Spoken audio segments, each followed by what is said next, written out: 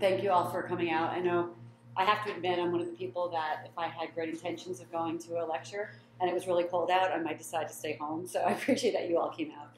And thanks Anthony and obviously Scenic Hudson for inviting me to come be part of the Naturalist Lecture Series. My name is Laura Heady. I work at the Hudson River Estuary Program through partnership with Cornell University, and I work at the DEC office in New Paltz. So the Estuary Program is a partnership between the New York State DEC and in my case, Cornell. But we have a lot of partners that enable us to implement the program, which I'll tell you a little bit about. But as you probably know, we're here tonight to talk about wetlands specifically. Let's see, does this work? Yes, great. So are any of you familiar with the Hudson River Estuary Program? Have you ever seen the blue and white signs with the sturgeon when you're crossing streams? And so those were put up by our program a long time ago to help people recognize that when you are driving throughout the watershed and crossing those streams, they're connected to the Hudson River Estuary. And our program works to achieve 6 key benefits. A vital estuary ecosystem, like this amazing view you see here with the different wetlands that are in the river, the fish, just the whole ecosystem. And we do that by taking a watershed approach. If you're familiar at all with the DEC, you might be used to the idea of the regional offices. So we're in DEC's Region 3, which covers, I think it's about 6 counties. And the estuary program actually spans across the DEC's jurisdiction from Region 3 up into Region 4, because we're really trying to think about the whole ecosystem, not just the jurisdictional boundary for what we're trying to conserve. We're also trying to work toward helping communities and the region keep water clean, whether it's through grants for wastewater treatment plant improvements, helping communities recognize how to deal with stormwater. Anyway, trying to keep the water that flows into the estuary as well as drinking water clean. Also, we work with communities a lot to try to help them build resiliency to environmental change, to climate change. And a lot of that work is through training and education with community leaders and helping them recognize where their natural resources are, what they can do to protect them at the local level. Are any of you involved at all, like with communities in terms of like elected officials or planning board or conservation advisory council volunteers? Well, that's a great way to learn about what your community is doing about things like wetlands. I'll talk more about that later. We're also working on conservation, obviously, of fish, wildlife, and habitat, including like the signature fisheries in the river, like sturgeon and striped bass and shad. In this case, this was the crew out, and I got to volunteer that day, pulling up haul seine nets for sturgeon monitoring in the river, tagging them and tracking them. But we also work on wildlife and habitat conservation in the watershed of the Hudson River. So I'll talk a little bit about the watershed in a moment, but we're really trying to emphasize that the communities in the watershed all have these tremendous resources, and if we help them learn about where those resources are and why they're important and what the tools are to protect them, we can have kind of a very holistic approach to conservation in the region. We're also have always worked, and including with partners like Scenic Hudson, on preservation of the river's natural scenery. These kind of amazing views like you have here in the Hudson Highlands. And then finally, enhance opportunities for education, for access to the river, for enjoyment. And we do that through a lot of our grant programs and trying to help communities establish boat launches, the great kayak, boat houses like you have here at Long Dock. And also, we have staff working on education to try to help residents of the valley understand that they're part of the Hudson River watershed. And there's, if any of you are involved in education or teaching, there's a whole series of Hudson River curricula on our website for trying to help integrate Hudson River topics into lesson plans at the school level. And hopefully, all of this collectively is working toward kind of our overall inspiration to live in such an amazing region. So about the region, oh, that's interesting. You can't really see. There's some features of the map that are lost on this, but that's never happened. I've used this map many times. In any case, what you can see, if the blue is showing up, I'm not sure why it's not, but this is the Hudson River flows along here. And these are the 10 counties that border the estuary part of the river.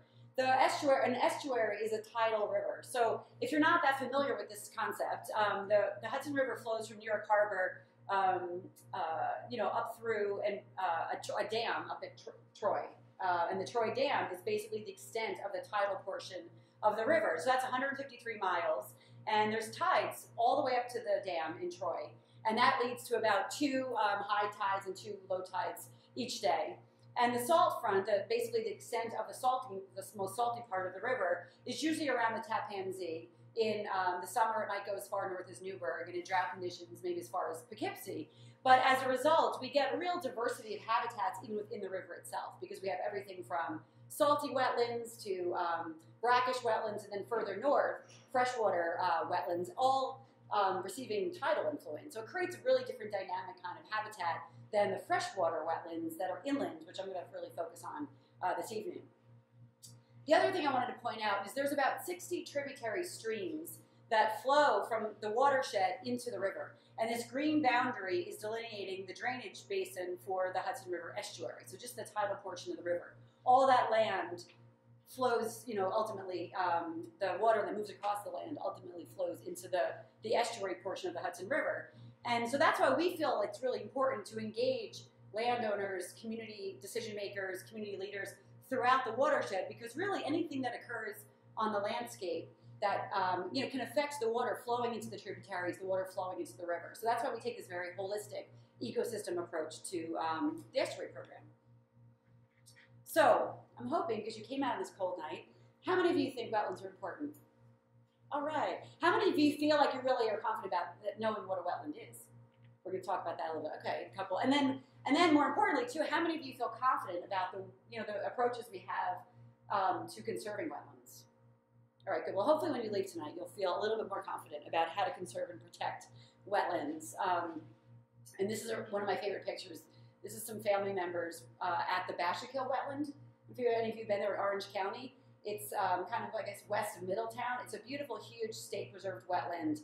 And just the size of it always makes me appreciate the water storage capabilities of wetlands. It's a ton of water there, and the wildlife are just, it's an amazing place to just walk or go boating. And we always go the day after a holiday, so I feel like all my photos are after Thanksgiving or Christmas, when it always looks very gray and dismal, but it's always a special place to go. So for tonight, I'm going to talk about what is a wetland, kind of take a tour of some of the wetlands that we have in the Hudson Valley, because they're so diverse. I could spend hours just talking about any one of these one bullet points. I'm going to talk about the value and functions of wetlands. Why should we care? Wetlands get a bad rap about being mosquito breeding grounds frequently, and there's really so much more to them. And then also kind of what we're concerned about in terms of the threats to wetlands. And then finally, what are some of the opportunities to conserve and protect wetlands? Okay, so for starters, what is a wetland? And when we talk about defining something in nature, I feel like it's a risky endeavor, but there's need to define wetlands when we're thinking about establishing, say, legal protections for them. So we need to know what a wetland is. If you're studying them academically, you want to know, you might have different reasons to define a wetland. I'm going to focus on kind of the general approach to defining wetlands that's pretty universally used.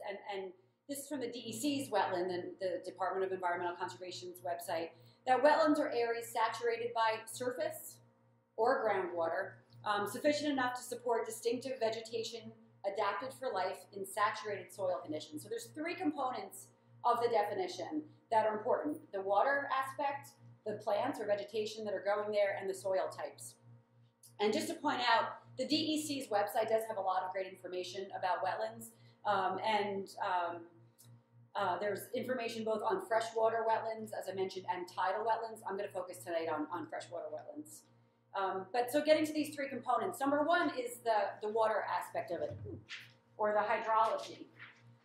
Hydro being water, and hydrology is the study of water. And so in this case, we're studying kind of the water characteristics of a place on the landscape. And we look for indicators of water, not just standing water that makes it very obvious, which we would consider inundation, but also saturation. And the Army Corps of Engineers is the federal agency that regulates wetlands at the federal level. And their definition considers it to be a wetland if it's inundated or saturated 5% of the growing season. So it's a small amount of time. The growing season around here, I think, is generally like maybe May to September, although it's been increasing with climate change in the last century. It's a longer growing season now. But so it's a small amount of time. So it doesn't mean that you need to walk up to a spot and see a lot of water and think, okay, this is a wetland. It could just be that it's saturated for just 5% of the growing season. In this case, do you recognize where this is, Anthony? Yeah, this is up at Black Creek Preserve, the Scenic Hudson Preserve, one of my favorite places to go look at vernal pools, which I'll talk about in a moment. But in this case, we can see water. Another characteristic of this definition is the soils. And when we talk about hydric soils, we're talking about wetland soils. And these are soils that have been developed under conditions where there's been prolonged saturation or flooding, enough that it's kind of created anaerobic conditions. And there's often a lot of organic matter. And so you can kind of see that organic substrate up here. And this is a profile of soils and the layers they developed. Now, a lot of the soils, like I said, have organic material, and they're technically referred to as muck soils or peat soils. And you know, if you are a gardener, you're probably familiar with getting very organic material to add, right? And if you were to grab a handful of muck from a wetland and pull it up and squeeze it, it'll drain water because it's like a sponge and that holds water. And I use the analogy of gardening because I live in a sand plain in Rosendale up in Ulster County. It's all sandy soil. So for me to garden successfully, I need to introduce organic material. And that's because if I poured water in my garden, it would just filter through the sand quickly. By introducing more of this organic kind of material, it's going to hold water long enough to nourish the plants. And so you can understand when we think about wetlands as places that really hold on to water, it's through that sponginess of all that organic material in the soils that really enables it to do that. And in some places where these organic materials have developed or collected over years and years and years, you could have, you know, up to, you know, the ceiling, just this all, you know, this mucky, peaty, organic matter underneath the surface of the water, underneath the surface of the wetland. And then finally, the vegetation, hydrophytic, hydro meaning water, phytic meaning loving. Hydrophytic vegetation, although I read somewhere that it's not that the vegetation are so much water loving, they're water tolerant.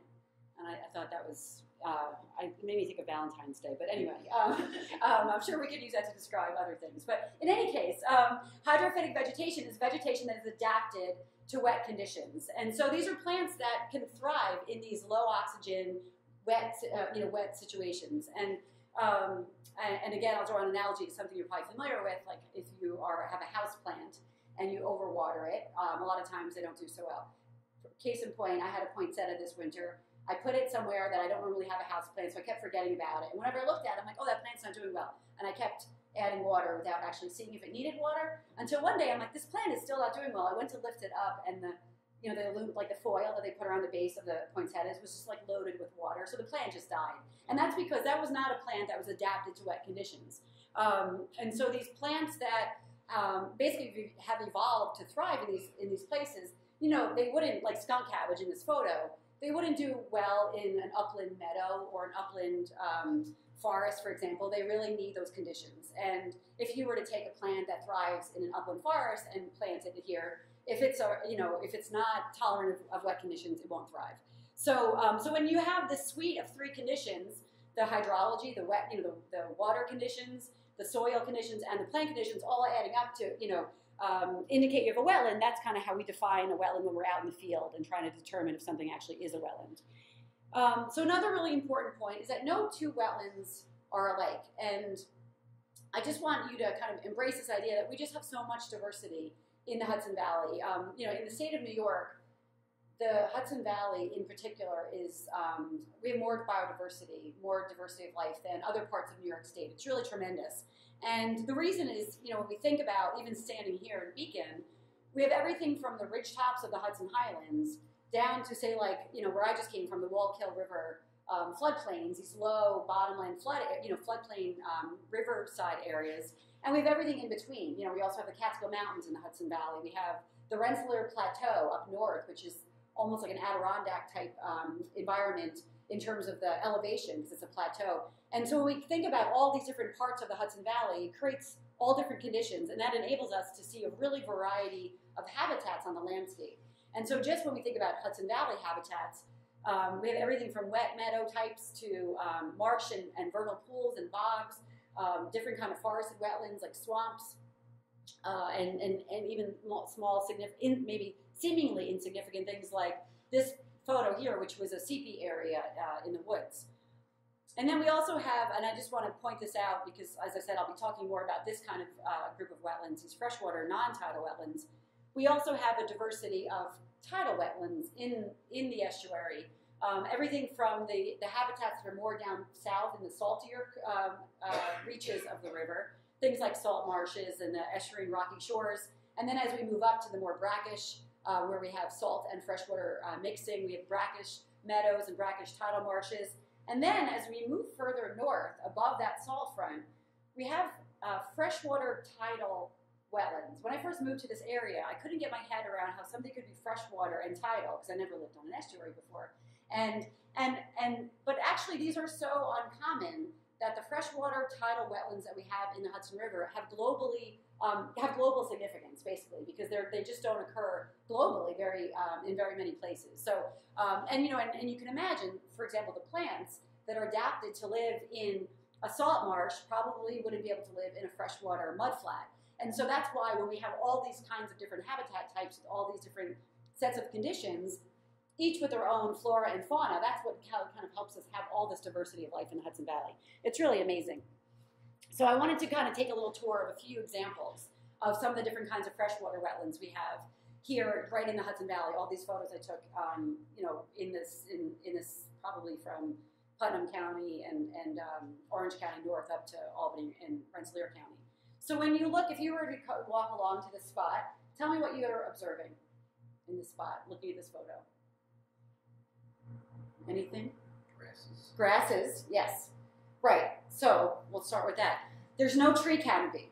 And when we try to define things in nature, there's a number of characteristics we look at. And so with wetlands, in this case, one of the things that's significant is there's no tree canopy. This is what we consider an open wetland.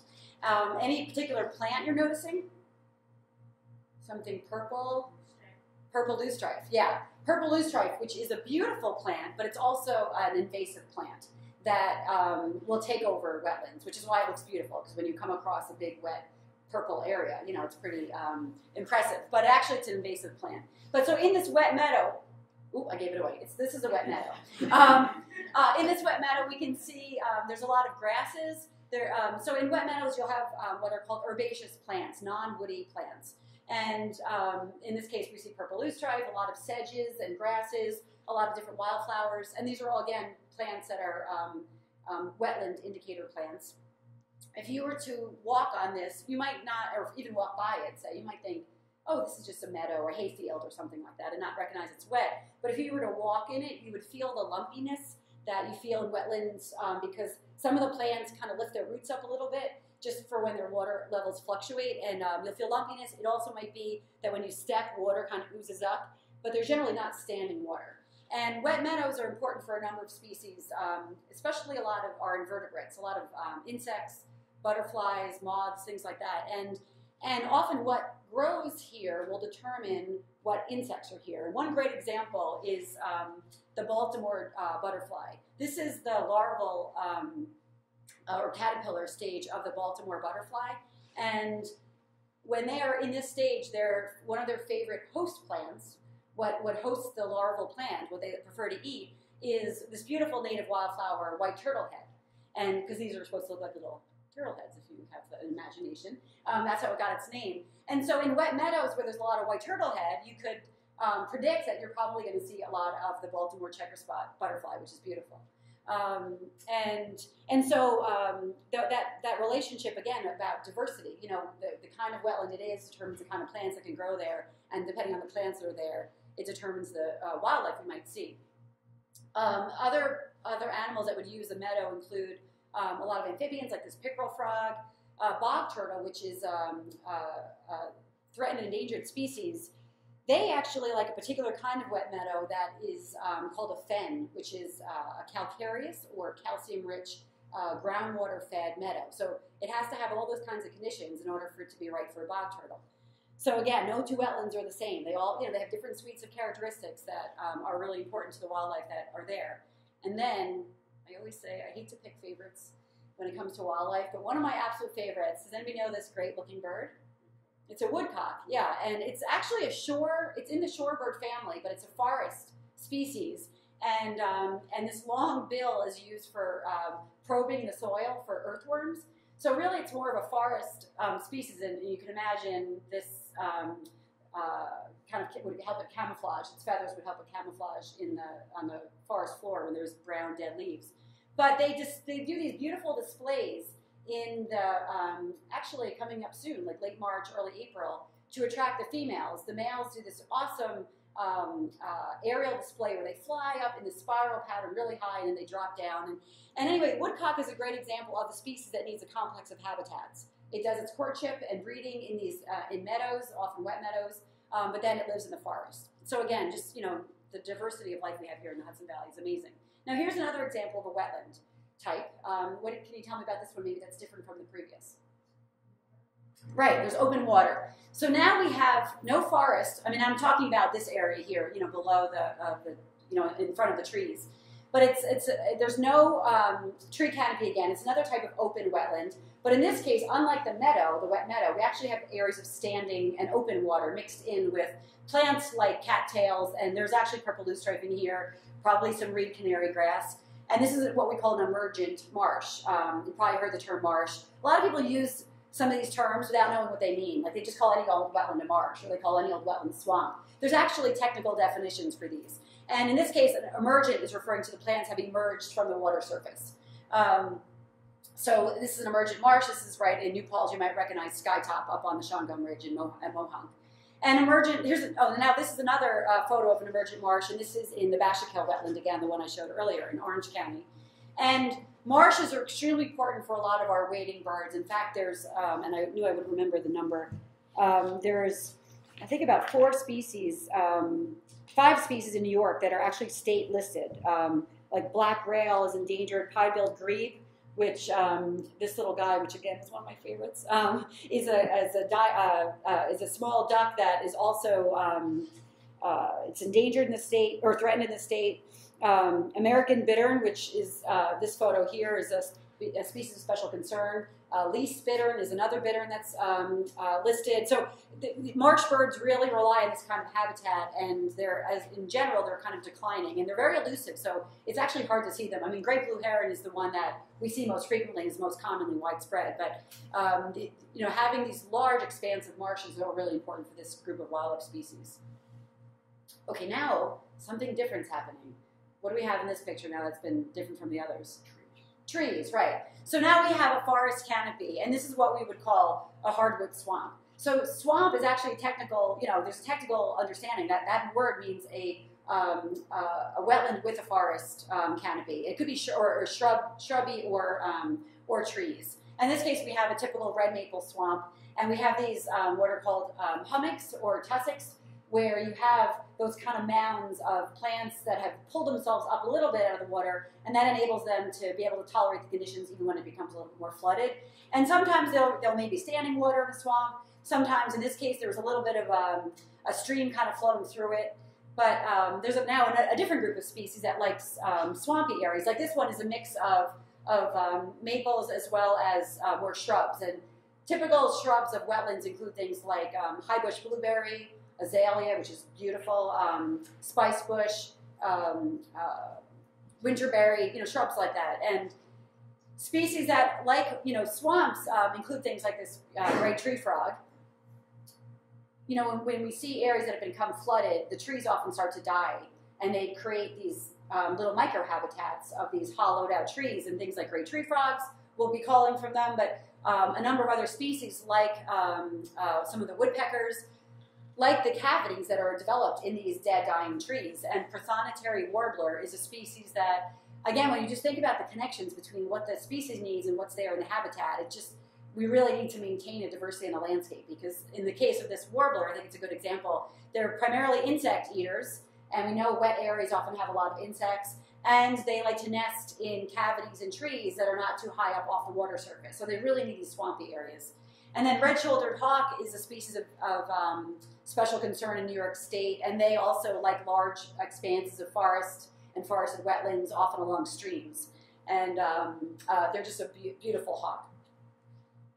And then finally, I'm going to end on just one more example. And anybody know what this is? I mentioned one earlier. This is what we call a woodland pool or a vernal pool. You might be familiar with that term. And I've spent a lot of time learning about and teaching about woodland pools because I think they're kind of an often ignored habitat that's really a very important one. And it's really been great to see it, like at least I've been in my position at the Estuary program for, this will be my 10th year. And really just there's been a lot of interest about woodland pools over the last decade, which is really great. So woodland pools or vernal pools are a small depression. It could be, just the size of this building. They're generally about a 1/4 acre, and they're a basin of water that's pretty much isolated. There's not a stream flowing continuously in and out, so they're not getting a continuous flow of water. Normally, they're in these little basins. Like you can see here, the slope above it, that's kind of continues around it if you were to see an aerial view of this. And so it's kind of a micro watershed. So all the snowmelt and the rainwater that flows down these slopes collects in this little basin. And usually, like you can see here, this is late winter when I took this photo. Between between the snowmelt and spring rains, that's when they generally fill up and they have a lot of water in them. And they might hold water until like July, August, depending on the year. Now, the fact that there's no stream flow, there's not continuous water, and they dry up, what animal is missing? Fish. Fish can't really survive. In most vernal pools, a typical vernal pool that dries up every year, every couple of years, fish can't live because they dry up. As a result, they're awesome breeding habitat for our forest amphibians. And, a lot of people think amphibians, forest, amphibians are in wet places. There's actually a whole group of beautiful amphibians that live in the forest, and they only move to these pools to breed in about late March, early April. And they make long journeys to get to these pools from the forest, and they stay there for maybe a week. Or they do these courtship rituals depending on the species, and then they lay their eggs and they leave and they go back out into the forest, and the eggs are left there to develop into tadpoles or salamander larvae, and then they eventually hatch, and then they all need to develop their legs and crawl out back into the forest before it dries up. So it's really an amazing evolution, and the life cycles of these amphibians are so closely tied to these pools. And these are one of the habitats that I worry that climate change is really going to mess up this very tenuous relationship with precipitation. Because if we have more intense storms, if we have droughts, things like that, it's really going to change the hydrology of these pools and really affect probably the ability for them to be good breeding habitat. So here's a close-up of, they're not very deep. They're often maybe just a meter or so. But here's one of the species, spotted salamander. This is one of the more common vernal pool breeding amphibians we have in the Hudson Valley. And, they can be about this long. Every spring I say, ooh, I forgot how big they are when I first see my first one of the year. They're just a really little, they're great. They're big. They're probably like, 7, 8 inches long. And that's the wind. Wow. And they're very related, they're very similar to Jefferson salamander and blue-spotted salamander. And those three are called the mole salamanders, not to be confused with the mole salamander, which is a different species. But they're called mole salamanders because they really spend a lot of time under the forest floor in the burrows of small mammals. And so that's why, when I first learned about these, I said, how did I not know about these? Like, I spent so much time in the woods as a kid, and, when I wasn't in New Jersey. But I never saw them. It's really because they're underground, and you don't really see them until they come out at night, and they're, hunting around within the leaf litter on the forest floor. And then they really come out in mass during their migrations to vernal pools, which I'll actually talk about in a minute. Another species that lives in the forest that you might be familiar with are wood frogs. And this is another species that relies on vernal pools for breeding. And many people I find are more familiar with the sound of them than actually having seen them. The males have a call to attract females to the pools in the spring. And a lot of people, when I play this, they'll say, oh yeah, I've heard that. I never knew what it was. In fact, a really great biologist that I worked for many years told me when he first heard this when he was younger, he thought it was ducks. And he was walking around the woods trying to find ducks, and he couldn't find them. He found, eventually, he learned they were frogs. I just love that. I feel like people say the robin is the harbinger of spring, but like when I hear that, that's when I know, spring is arriving. Right? I mean, those are some exciting notes. And then another important species that relies on this wet and dry cycle of vernal pools are fairy shrimp, which are an invertebrate species that requires, in their life cycle, they create a cyst for their egg, and that egg has to, basically dry. It has to be in a dry condition and then inundated for it to hatch. So they're really neat. They swim with their gills up, so you see this little fluttering. They're very tiny. I mean, you're not going to make scampi out of them, these fairy shrimp. But anyway, there's something that's very tightly tied to the habitat conditions that it's in. So I started a project about 6 years ago at the DEC that was a chance to get people aware of this complex relationship between the forest and breeding pools of these amphibians. And it's called the Amphibian Migration and Road Crossing Project. And there's handouts on the table. If you're interested in learning more or volunteering, take the fact sheet and go to our website. But the idea is that a lot of these species, they're traveling long distances, and they often need to travel across roads or driveways. And it's a high-risk environment for a small creature that's traveling a long distance. And often, they're basically been underground, kind of, in the case of wood frogs, frozen underground for the winter. And what triggers this migration to the pools, because again, they need to get in there, breed, get their eggs hatched and their young out in order to survive before it dries up. So they need to get in there as early as possible. And people call this whole process like the race against dryness, right? This whole process, they're just trying to get their whole reproduction done before the pool dries out. So what triggers their migration is when the ground has thawed, evening temperatures are reaching 40 degrees, and you get that first heavy rain in the spring. And when all those things line up perfectly, we get what's called a big night, when they migrate in huge numbers, hundreds if not thousands. And this is a phenomenon that happens throughout the Northeast.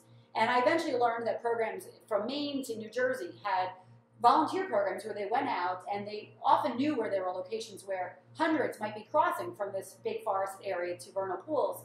And because they're slow moving and it's cold and they're not moving real fast, especially because of the cold, they're getting hit by cars, and there's a lot of mortality. And there's many things that are threatening amphibians globally that I feel like are out of our control. But this is something that we can actually do something about. And so this is a chance for volunteers, and that's what all these folks are doing. They're getting out and they're moving them, recording what they see. We have a data form. It's very straightforward and simple. And what's nice about this is there aren't 30 species to learn. It's not like learning, warbler species during bird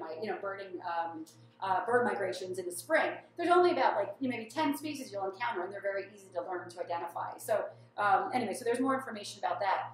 But basically what happens is they come out of the ground on these rainy nights, and they make this long trek to the pools. And like I said, then they'll stay there for a while. And when they return to the forest, it's not that same kind of explosive migration, because they don't need to rush back to the forest. They can, they might go in different times depending on when it's raining and so forth. But it happens at night, it's cold, and it's raining. So I understand it's not the ideal volunteer conditions. Not to mention, we can't schedule it, because it just, when it happens, it happens. So our volunteers, I always say they're the best volunteers because they're flexible, they're willing to be spontaneous, and they're willing to deal with rainy, wet conditions.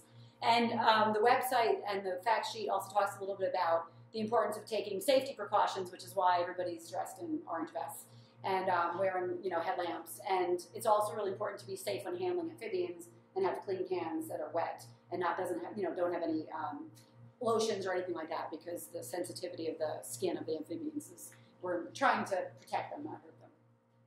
Okay, so now I want to take some time to talk a little bit about the value and functions of wetlands. In addition to all those wildlife values, why else should we care about wetlands? So I could talk for hours just about this. Wetlands help maintain so many what we call ecosystem services, community benefits that we receive from nature, things like clean water and flood control, erosion control, groundwater recharge. How many of you, most of you Beacon City residents? Do any of you have wells? Drink from well water? I know I drink from well water. And that's, things like groundwater recharge are really important when you have even municipal drinking water wells or personal, home wells. Pollution reduction, in terms of water filtration, as well as wildlife habitat, recreation, and so forth.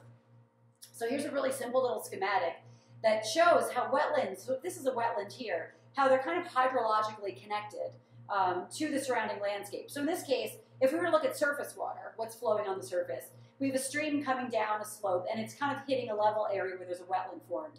If there's a lot of energy in the stream and it's flowing quickly, especially after a heavy rainstorm, when it hits that wetland, it has a chance to slow down. The wetland is a broad, flat area. It can hold the water. And again, as I told you, that organic material like peat and muck, that can store the water. So the wetland holds water, and then it can slowly seep into the ground. And it gives it a chance to kind of to slow and control flood water. And when we think about more intense storms with the future of climate change, wetlands play such an important role in trying to mitigate mitigate the effects of flooding and the risk of flooding. There's a really great about 10-minute video if you're interested. I think it was done by the Conservation Law Fund, and it looks at in Vermont. I forget the name of the stream. How two communities fared after Irene, based on the flooding that happened from this creek. Howard Dean narrates it. I'm sure you could Google on a number of these things I am remembering. And it's a great video because it really shows how the community that had more wetlands upstream had less damage from flooding, because the broad floodplain captured, the wetlands in this broad floodplain kind of captured all that water that was rushing down and slowed it down. And when it finally got into the community that was downstream, that community didn't see the same kind of damage that another community on the same creek did see, because they didn't have the opportunity for wetlands to protect them from floodwater. And so when we work with municipalities, whether it be the city of Beacon, the town of Newburgh, wherever, we're trying to encourage municipal decision makers to protect the wetlands that they still have and to restore the ones that maybe have been degraded, because they really are important for so many reasons, including things like floodwater. But in addition to helping slow and control floodwater, they also help control sediment. The plants that are growing in a wetland, when water is moving through, and especially when you have fast-moving water in a stream kind of picking up sediment as it goes, when it hits that wetland, the sediment gets trapped and captured by the plants and the roots, and it has a chance to settle in, so that the water that actually is leaving the wetland is cleaner than what maybe was entering it. And it's also cleaner because the bacteria that are in the wetland and the plants help to break down contaminants, absorb nutrients, and again, that helps contribute to the cleaner water leaving the wetland. I also wanted to point out, of course, too, that there's critical wildlife habitat. So many functions to wetlands. I wanted to give a great example of how we're learning, many, many years ago, people thought wetlands were terrible mosquito breeding grounds. We need to fill them in and ditch them and drain them, and let's get rid of them. And now, thankfully, like in the late 60s, early 70s, people learned we had a Clean Water Act. We started protecting wetlands because we recognized they had great value. And in many cases now, in some places, we're trying to restore wetlands that were lost. And I just think this is a good example of how the benefits of nature were lost, and now they're trying to be restored. And this is up by Lake George. I actually don't vacation in Lake George, but I guess there's a very popular swimming beach called the $1 Million Beach. I don't know if any of you are familiar. But it was being impacted by polluted stormwater that was basically flowing along Route 9. There was commercial strips, and the parking lots had oil and probably salt, and there was phosphorus and a whole bunch of things that were basically flowing every time it rained through these parking areas into this brook called the West Brook, and then flowing out into Lake George and contaminating the water that was a very popular beach area. And you can imagine that's probably tied to the economy of the region, right? There people are coming in, they're spending money, they're vacationing there, they want a nice clean beach and good water to swim in. So what they're doing is they're restoring a whole area of wetland that will then now, and this is an area that was wetlands, they're putting them back to filter the water before it enters Lake George. So this is kind of an overview of what that schematic looks. I think this is Route 9, and if you can imagine Lake George is over here. And what's going to happen now is they've constructed a series of wetlands, and they're having the water flow through. It says stormwater from Route 9 will flow into a settling pond, which will kind of allow sediment to drop out. But then it's going to move through a shallow marsh where vegetation will help to pull out the nutrients that can harm the lake.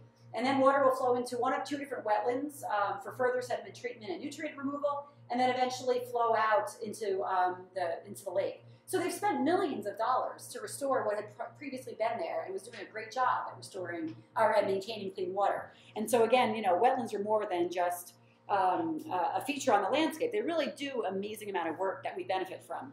I already mentioned flood control, but just wanted to point out the statistic that the Environmental Protection Agency has estimated that 1 acre of wetland can hold 1 to 1.5 million gallons of water. And that's important because a lot of small wetlands are not protected legally anyway, and we can lose cumulatively a lot of small wetlands. And when we do, we lose the ability to hold a lot of floodwater, which is so important when we think about intensity of storms and things like that, snowmelt. And I often like to bring in this economist viewpoint because I'm a biologist, and obviously I love wetlands. But this was a report done by the New York State Comptroller, Thomas DiNapoli, about 5-6 years ago. And it was a report on the economic benefits of open space preservation. Open space meaning undeveloped areas like forests and fields and wetlands. And in this report, he said in many instances, it is less expensive for a community to maintain open space that naturally maintains water quality, reduces runoff, controls flooding, than to use tax dollars for engineering these costly systems that that would do that, provide that service. Things like water filtration plants and storm sewers. So, we all can be involved in the process of land use decision making in our communities, and if we're concerned that our local towns or cities or villages are slowly chipping away at the wetland resources we have, we can speak up about that. And there's a lot of reports that show both environmentally, economically, they're really valuable to our communities. And then I've already talked about the value to wildlife habitat, but just wanted to point out the United States Fish and Wildlife Service estimates that up to 43% of the threatened and endangered species in the U.S. are directly or indirectly dependent on wetlands for their survival. And approximately one half of all North American bird species nest or feed in wetlands. So what should we worry about? I don't know why I'm forgetting I have remote control. What are the threats to wetlands that we need to worry about? I don't want to spend too much time on the negativity, so I just put this all in one slide. But things like hydrologic alterations, right? The way we fill, we might fill or drain wetlands. This is a road I used to live on, and there's all these little wet woods all along the road. And every year, the local road department would come and improve the ditches, right? When they would just come and scrape away and fill. Well, this was a result. This was, this is a very small wetland. It's right next to a road, so it's probably pretty impacted already. But putting all this fill in was not helping at all. And basically, this little skunk cabbage, little forested wetland came right up to the road. They dumped all the stuff in here, and let me tell you what happened when it rained. That eroded into this little creek, which flowed down. There's a culvert here, flowed down to a stream further down. And I happen to know the stream was a wood turtle stream, and it was all full of sediment. But those are the kinds of, this is a small scale example. When we do things like this in a big way, we can have impacts that affect the quality of these habitats. Things like pollutants, obviously, runoff, stormwater runoff.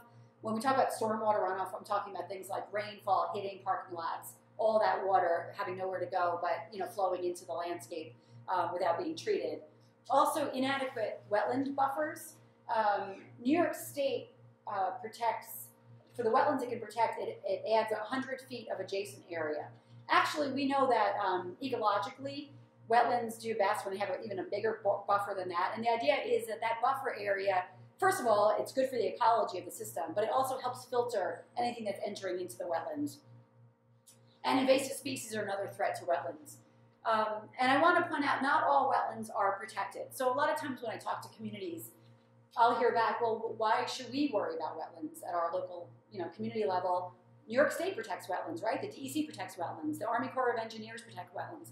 Actually, that's it's not entirely true. Not all wetlands are protected. So in New York State, the way the law was written, wetlands that are over 12.4 acres or 5 hectares, those are what the DEC is authorized to protect.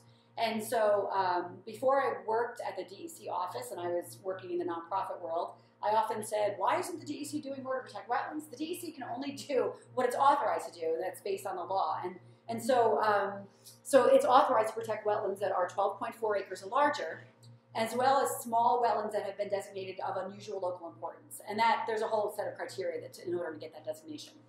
The Army Corps of Engineers, the federal government level, protects wetlands that are what are called connected to navigable waterways. Navigable meaning you can put a boat in it and move along. It could be small, a small creek even. So it's a lot of the river and creekside wetlands that are protected by the Army Corps.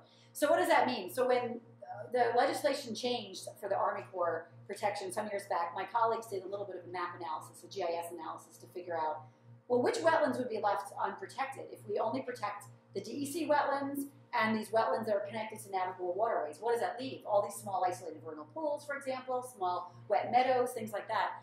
And in some counties, it was over 50% of the wetlands in the county that would be unprotected. So what does that mean? Landowners can help protect wetlands. Local communities can create their own laws to protect wetlands. They can create open space plans. There's a whole bunch of different ways communities and land trusts and landowners and residents can get involved in wetland protection. And in fact, the Center for Watershed Protection, who does a lot of policy analysis on water resources, they also wrote a report that I just thought this was a telling kind of conclusion, that development in urban as well as rural areas now is the cause of more than 60% of national wetland loss. Several assessments have noted deficiencies in current federal and state regulatory programs, and these gaps can best be closed by increased local management and regulation of wetlands. And we're lucky. I mean, the Hudson Valley, right? We're at the birthplace of the environmental movement here, by Storm King Mountain. And but fortunately, a lot of people pay attention. But there's still a lot of people who need to be educated, and that's part of why I come out and talk about wetlands. But I think everybody who's here can talk to other people about wetlands and share some of the resources that are available on the web and so forth. So, what are the opportunities for conserving wetlands so that that people, younger generations have wetlands to enjoy when they're older? What can your community do? So just learn like you're doing tonight, but also educate others, as I said. I mean, conservation often happens one conversation at a time, and getting people out and going to places like Scenic Hudson's Black Creek Preserve and looking at vernal pools, or participating in the public programs that a lot of nonprofits and nature centers hold every year to get out and go birding, go down to Constitution Marsh, which is the Audubon site that has the boardwalk right out into a beautiful tidal marsh. And there's just so many opportunities to get out and enjoy these places, but also bring people who maybe are less enlightened or don't care as much to do that as well. Practicing good stewardship if you're a landowner, and I used to teach this program called the Biodiversity Assessment Training. It was a chance to teach people how to use maps and air photos to predict and learn about the location of important habitat. And there was a retired engineer and farmer from Dutchess County, and he had a beautiful land. And he said, he's like, it wasn't until I took that course that I realized all my efforts for all these years of filling and draining the wetlands on my property. I didn't know I had a kettle shark pool, which is landing turtle habitat, and he had these like amazing wetlands, but he just didn't know. And so education is so important, because now as a result, he knows not to not to dredge, not to fill, not to mow right up to the edges of a wetland. Let the natural vegetation grow around a wetland. The Hudson River Estuary program has another program called Trees for Tribs, Trees for Tributaries. My colleague Beth Ressler runs that, and that's a program to help communities plant trees and shrubs to increase buffer areas along streams. But it's equally important to do that around wetlands too, if there's not really enough natural vegetation around a wetland. Also, locating and mapping wetlands. A lot of times, the map resources that we use to know where wetlands are were done decades ago when the technology wasn't as good. When we didn't have GIS, we didn't have good air photos. I mean, yeah, you go on Bing online. I mean, you can see what you were wearing if you happen to be in the photo the day they took the photo. It's like the definition and the clarity is so good. That's not what was used to develop a lot of the wetland maps that are available to land managers and decision makers today. And so a lot of community groups like this one and here in the town of Somers, they've actually learned techniques and have gone out to do mapping as volunteers, so that there are better resources to know where wetlands are. So if a big development project, for example, is proposed, or new roads go in, decisions can be made that take into account those resources. We call it natural resource-based planning, where you plan for future growth around the resources that we know are there. And the important piece is that we know they're there, and oftentimes it takes some work to know what's there. And then finally, I already mentioned that there's policy and planning options that can be pursued at the community level to find out, or to better conserve and protect wetlands. And if you want to know what your community is doing about wetlands, show up at a town board meeting, show up at an environmental commission meeting, and I'd be happy to talk to anybody about all that, after we're done here. We work a lot with local governments in the Hudson Valley. So it's about time to wrap up. So I just wanted to, there's 4 things you leave with tonight. One is that just to celebrate that there's such a variety of wetlands in the region. You know, when people talk about the possible impact to a wetland when there maybe is a big development project, and they say, well, that's okay, we're going to fill that one in, but we're going to build another one over here. We're fooling ourselves to think we could ever replicate what nature has created. I mean, we might have a wetland that's fed by groundwater flowing through alkaline bedrock, and so it's creating a pH condition that certain plants like to grow in, and and it dries up part of the year. I mean, there's all these different conditions. If we think we can just build something to replicate that, we're fooling ourselves. And often what we see when we see constructed wetlands is like a pond with a ring of cattail around it. So, so celebrate that there's a variety of wetlands, and that's why we have such biodiversity in the region. Also, that wetlands have tremendous value. They're not just mosquito breeding grounds. They really provide so many services we benefit from at the human community level. Things like flood control, but also wildlife habitat. Many wetlands are unprotected, and so there are things we can do at the local community and personal level to try to make sure that we don't lose the wetlands we have left. And finally, just that local communities do have many ways. There's many resources available to try to up the protection of wetlands, and more too. I mean, even with our program, we have a grants program for communities that want to develop things like open space plans to try to find mechanisms to conserve these resources. So, and if you want to end on a philosophical note, Aldo Leopold had said, "What to protect every cog and wheel is the first step toward intelligent tinkering." When we tinker with the landscape, we want to save every one of those cog and wheel. We don't know, what happens when we remove one thing or, a set of habitats from the landscape or a set of species. So it's really in our best interest to kind of think about being more proactive about protecting these resources. So I'm going to end there because it's been an hour, but I also will take questions if anybody has any. Oh, thanks. Any questions? Yeah, I've noticed in a lot of developments, especially the newer developments, where they're putting up like 100 condos. Right. But they are taking into account some of this, what you're talking about, conserving or creating new wetlands from all the runoff that's going to happen now, and what they call them now are retention basins. Detention basins. Or right. Yeah. But it's, I guess it's a lot better than what it used to be. Well, and that's a little different. I mean, in terms, so that's there's a lot of required stormwater practices, and the idea there is that when you're building a new development, you don't want to end up with the stormwater leaving the site. So in the past, right, you said there have been improvements. In the past, so say you had a large grassy area.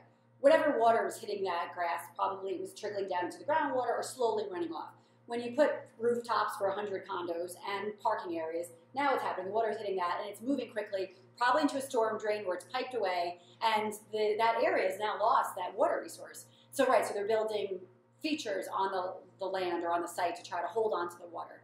And it's also called green infrastructure. So there's new green infrastructure practices to try to improve maybe instead of just having a detention basin that holds water, instead creating something like a rain garden or a grassy swale or something that has vegetation. So you're not actually creating like a real ecologically functioning wetland, but you're creating something that uses the benefits of these natural areas and kind of to try to treat the water naturally, slow it down.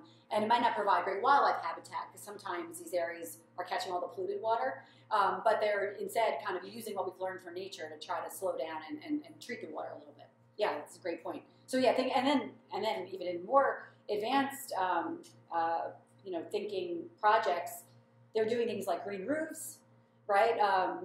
You guys don't have any projects with green roofs, do you? Scenic Hudson? Do you know? I know the Culinary Institute, I think, in Hyde Park has a green roof. But that's where you're actually creating a living roof, so that's really helping with some of the water that would normally just be hitting, shingles and flowing off. Good. I'm glad you brought up something positive. Any other questions? Yeah. So you mentioned like with the big night and how all these amphibians, you have to meet like certain requirements before they come out, like start to move to these weather pools. So with a winter like this, where we've had warm temperatures and now it's really cold, right? We got snow. Like how sensitive are they to these weather conditions? So the question is about vernal pool amphibians. We haven't had snow, so there's not snow melt that's going to melt It's been warm. How sensitive are they to those kinds of conditions? That's a great question, and we've been scratching our head wondering also what's going to happen this spring. And this, I'm forgetting if it's been 6 or 7 years I've done the program. I think about 4 years in those 6 years, it was like textbook conditions where it had been really dry, and all of a sudden it just warmed up, and we got these incredible rains, and it was really easy for me to predict. Because what I do is I have an email list of about 500 people, maybe a quarter of which actually go out, but they like to know when it's happening, and so I just remind people, it looks like the temperature's going to be right in 3 days, so get your gear ready, and you're welcome to sign up for that. My email is on the handout, and you can send me an email, and I'll put you on that list.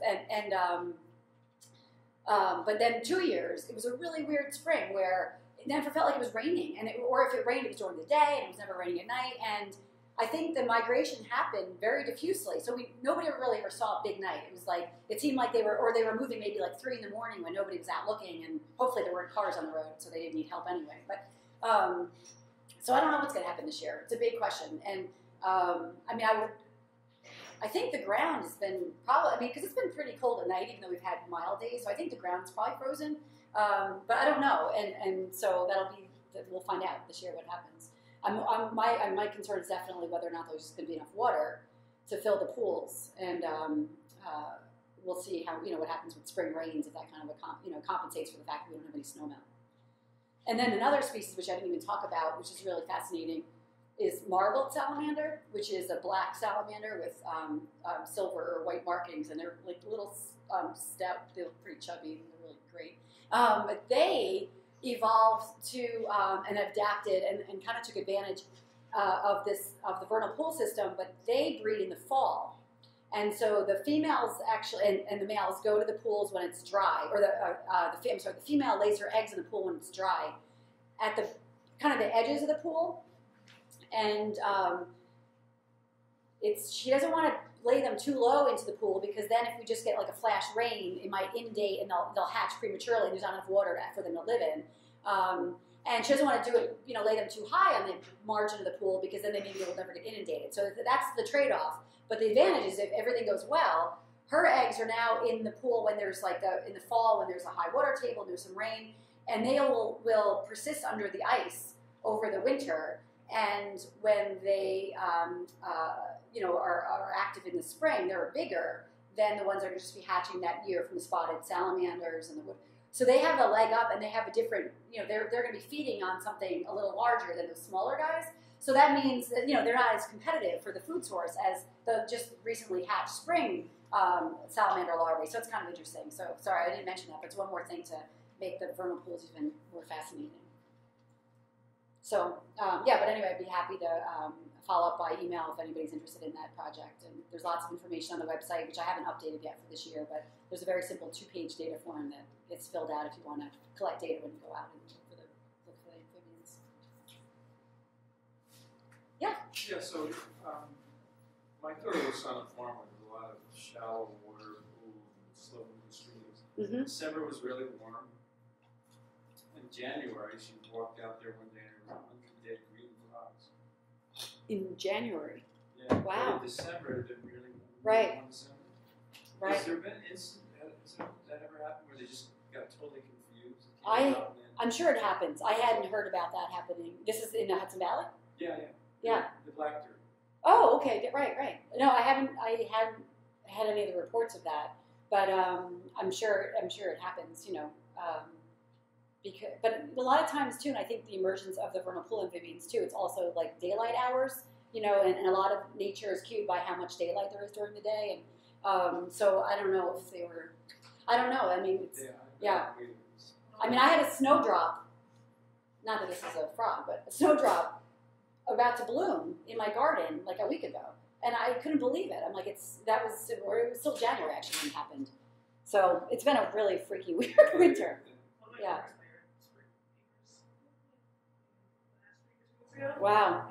And peepers will definitely call even outside the breeding season, because usually you think they're only calling to attract a mate. So why waste the energy of calling other times of the year? And I don't know if we know why they do it, but they definitely will sing other times. Like a lot of times I hear them in late summer, into the fall, and yeah. So it'll be interesting to see how everything gets affected by this weird I'm just hoping for snow still.